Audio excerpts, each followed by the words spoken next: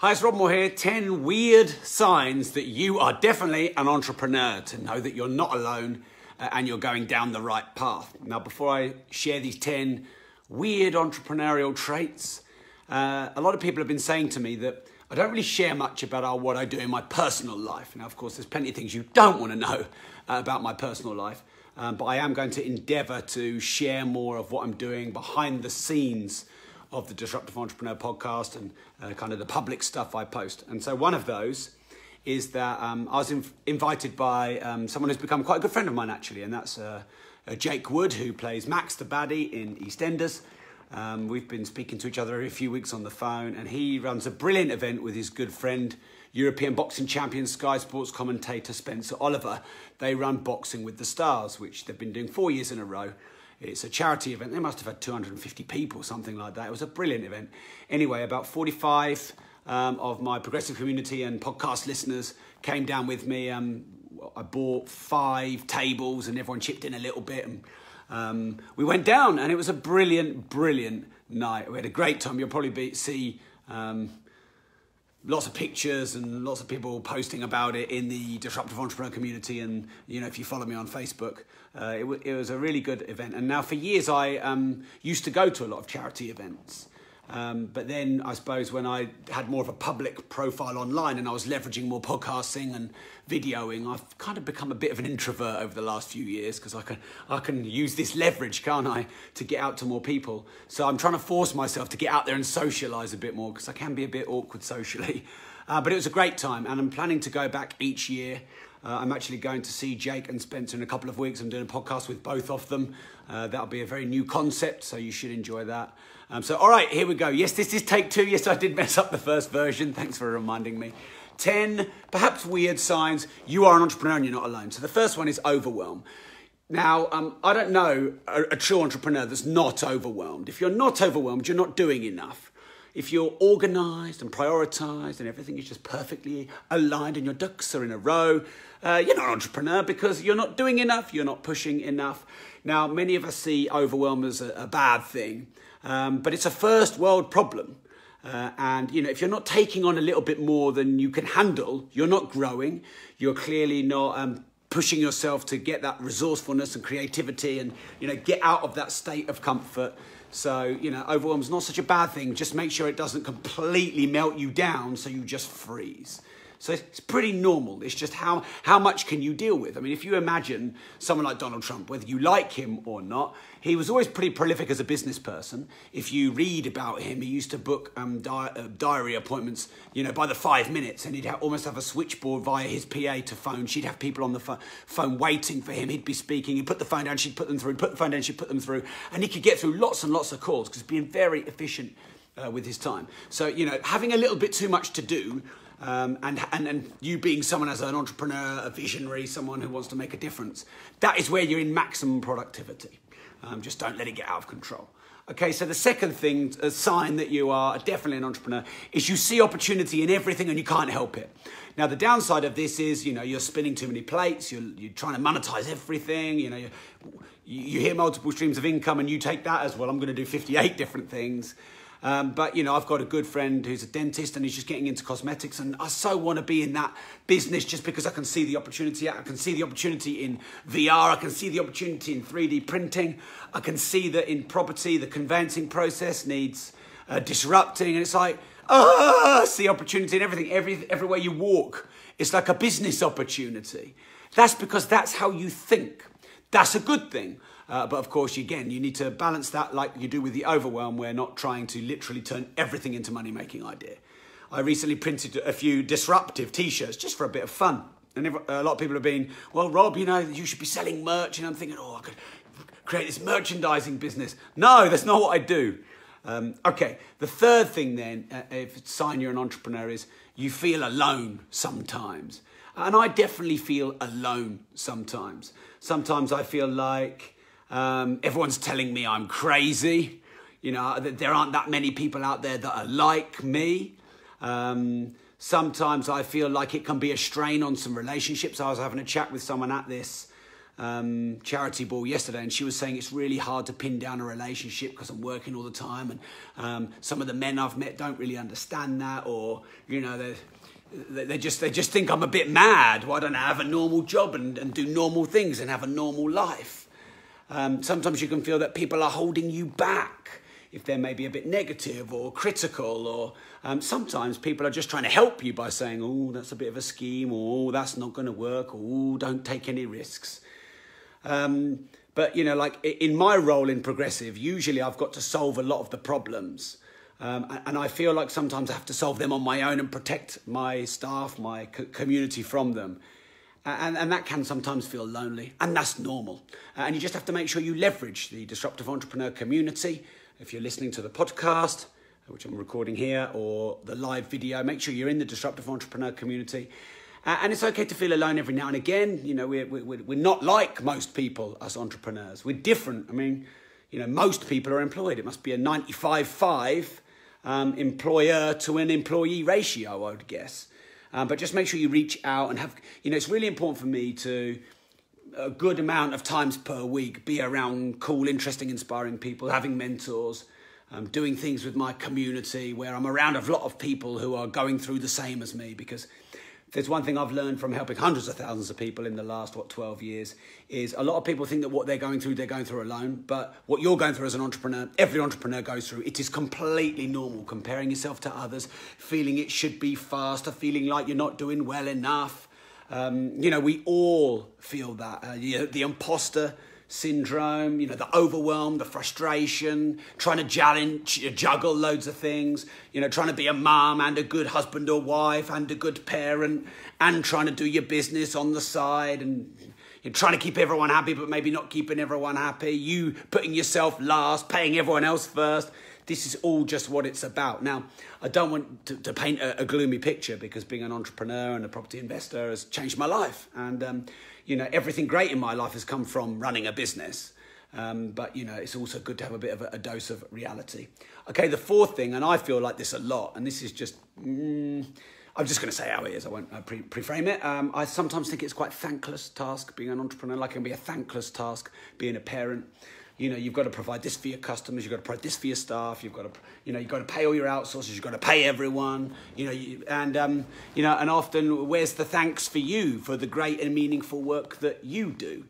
Sometimes you have to go and clear everyone's mess up. Sometimes you pay and hire people and they don't do the right job, and you have to go and fix it, and you have to pay them. Sometimes you have to take all the flack. You're the one that gets the critics, trolls, and haters.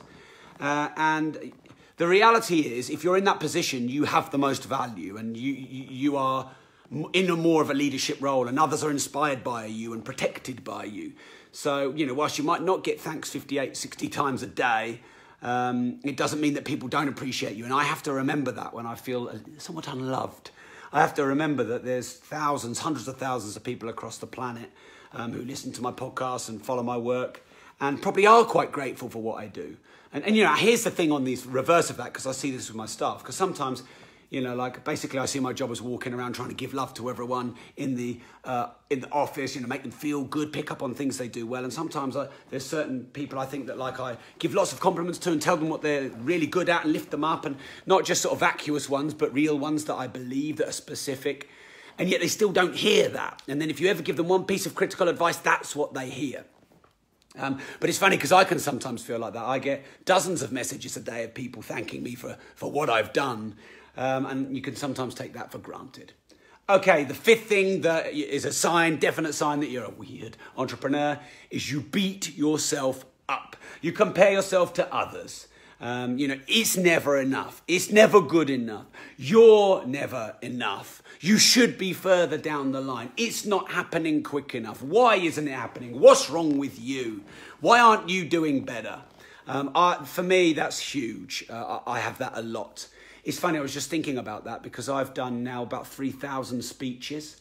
I don't know what I've sold and how many times I've sold it, but I've probably sold about £85 million worth of products. Every time I do a keynote speech, or every time I do some kind of sales pitch, I'm like, what if this is going to be the time where it really bombs and no one wants it? And what if this is the time where I stand on stage and everyone just walks out or boos me? You know, when I write my books and launch them, what if this is the book that flops and no one wants to buy it and everyone criticises? I don't know why I do that to myself. It's like I've got enough proof now. Fair enough when you're starting out, you know, when you haven't got the proof. But, you know, I just want to let you know that for many of us, that doesn't go away. And in a way, that's good because that drives us. Because if we didn't have that slight fear, it probably wouldn't force us to push through our comfort zones. It makes us study, it makes us research, it makes us say and do things carefully, build good, meaningful products, solve our clients' problems. Because, you know, if we didn't have that fear, we wouldn't care and we'd just go out and do whatever we wanted. And that would probably be a problem. But, you know, you should pat yourself on the back a lot more than you do. And this is therapy for me as it is for anybody else. You don't need to compare yourselves to anybody else. You are completely different and unique to anyone else. And whilst, yeah, we all want to strive for more growth, contribution, progress, achievement. They're all things that most human beings, if not all, strive for. You are enough now. Who you are is good enough. There is nothing wrong with you. And it's worth every now and again just patting yourself on the back and going, hey, you know what? I did pretty good today. I didn't lose my cool. I helped people. You know, I did, because look, at the end of the day, I should think on a daily basis, I could quite easily just lose my shit. And I'm sure you could, and I'm sure people and things push you on a daily basis. So every day you don't lose your shit and you think before you speak and you listen and care to help and serve others, you know, before you go blaming, defending, complaining or justifying. Every day you do that, every day you don't punch your kids in the face, is a good day. So, you know, every time you beat yourself down, at least do yourself the courtesy of lifting yourself up too. The next thing I think that is definitely a sign you're an entrepreneur is that you feel you're destined for greatness. I can't tell you specifically in words or vision what it is I feel like is special or great or unique about me. But I have a feeling inside that I'm destined for more than I'm doing. I'm supposed to be bigger and contribute more and give more and grow more than I am. And, you know, of course, there's that wrestle, isn't it, within feeling like you're not enough and comparing yourselves to others. And you know, it's not so much an ego thing anymore. It may have been. And sometimes the ego is good because it drives you to progress. But there's just like, I don't know a true entrepreneur who hasn't got this feeling inside of them of, you know, I'm not saying that we're destined for greatness, but I'm saying we're destined for more. And, you know, there's so much more for us to do, to achieve, to contribute. And sometimes you can't even articulate it. I'm even struggling articulating how to articulate it or even how to talk. But this is just a feeling you've got and you know it and you're clear about it. And sometimes you don't know what business model it's got to go down, or you don't even know if you're going down the right path, but you know inside of you, you're meant to be more. And, you know, that's a gift we need to give to the world and ourselves. The seventh thing I think is a sign that you're an entrepreneur is that you know you need to and you want to serve others equally as well as meeting your own selfish interests. So I think the ideal balance of growth and a balance of self-worth and net worth is that border between selflessness and selfishness. It's okay to be selfish, to put your kids through private school and buy a nice house and get a nice environment where you're comfortable, where you can be yourself and clothe yourself well to feel confident and buy yourself some nice things and go on some nice holidays so you can relax well and invest in your education and knowledge so you can grow. You're allowed to meet those selfish needs for you and your family. But if you just do that and don't help anybody, then society will rebel against you. So help, give, serve more, and have the fair exchange environment where you're charging fairly, where you can make a good sustainable profit margin, and then you can reinvest some of that profit into growing and, you know, achieving that greatness that's within you. Number 8 then is if you don't do this, you're definitely not an entrepreneur, and that's embracing sales and marketing, because nothing moves until someone sells something. Now, let's imagine that your business is a shop, and the shop is an analogy really for any business, online, offline. You know, if you sell a product, a service, an idea, then there's some kind of shop front, real or imagined. So the shop, okay, so you can spend hundreds of thousands of pounds fitting out the shop, making it look beautiful. You can get the latest technology of payment systems and all that kind of stuff. And you can even make the window beautiful, and you can dress the window with art and make it look amazing. And you could be the best cashier and sales clerk in the whole shop. You're brilliant at upselling and cross-selling. I bought a Tom Ford suit for my birthday. I love Tom Ford suits. And I went in there for, no, not for my birthday, for my wedding. I went in there for a wedding suit, and I came out with extra shirts and extra shoes and, you know, all these things I didn't necessarily need because the guy in the shop was really good at his job. But marketing is getting someone in the shop in the first place. And if you can't get anyone in the shop, one, and then when they're in the shop, sell them stuff, and then when they're buying stuff, sell more stuff, you don't have a business. And nothing moves until someone sells. And, you know, a lot of us get into business some way. Like I got into art when I was an artist because we have a passion for a product or a service or an idea. You know, we have a love of something that we want to create. That's fine. But it ain't a business until you learn to and embrace that selling is needed, selling okay, selling is good, selling is caring, as long as it's in a fair exchange environment. Now, when it's in a fair exchange environment, i.e. you charge fairly and there's good profit margins and your self-worth increases because of it, but they perceive that they get a bargain because what you give is equal or more than the value than they paid. That's the fair exchange environment where their gratitude goes up, your self-worth goes up, and everything compounds.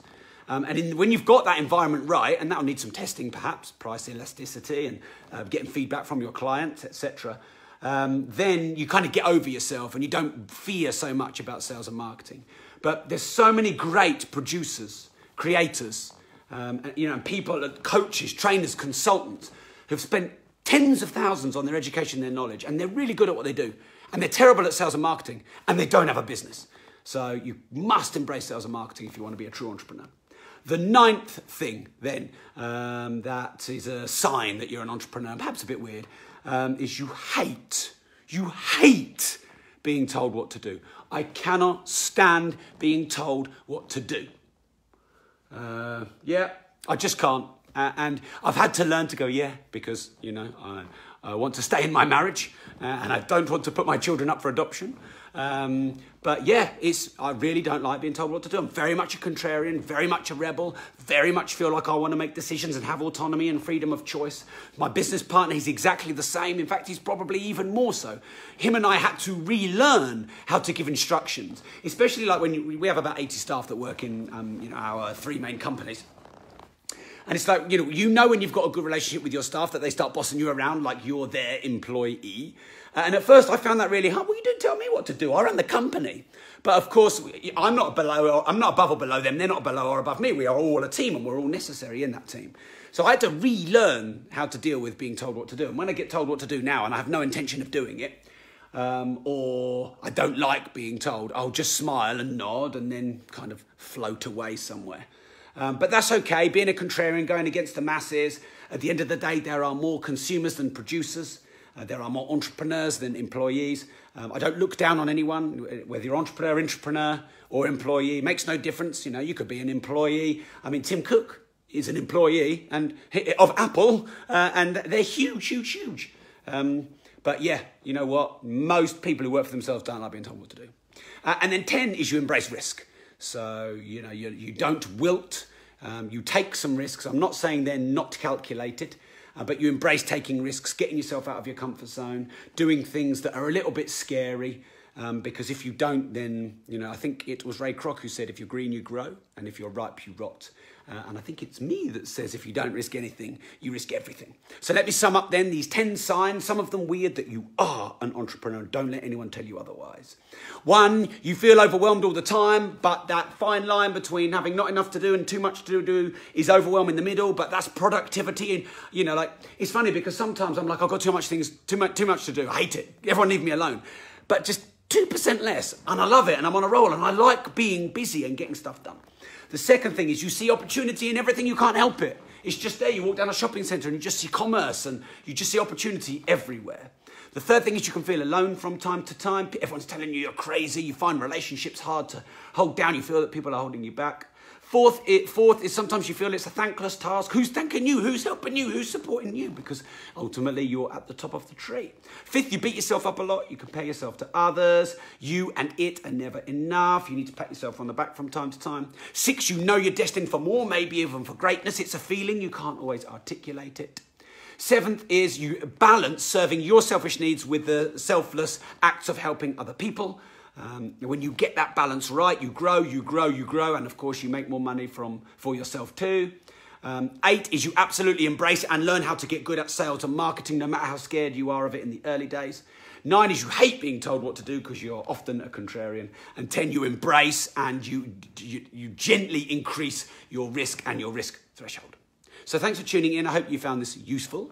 If you're watching live or you're watching the recording of the video, this will be on the Disruptive Entrepreneur podcast, and we have well over 300 episodes. And I just want to let you know, coming up, we've got some amazing guests. Another billionaire coming up. I remember reading a great book called How to Be a Billionaire in 2008, and it was a real mind-opener for me, and I managed to track down the author, who's gone a bit underground, who wrote How to Be a Billionaire, and I'll be interviewing him soon. I'm interviewing Jo Malone very soon, who obviously the famous perfume house, whatever you'd call it, and many other amazing guests. I don't know if you've seen JP Sears, who's got the long ginger hair, who does all the parody videos, all the spoofs of entrepreneurs and the spiritualists and that kind of thing. I'm interviewing him. David Coulthard is coming up soon, the ex-Formula One driver.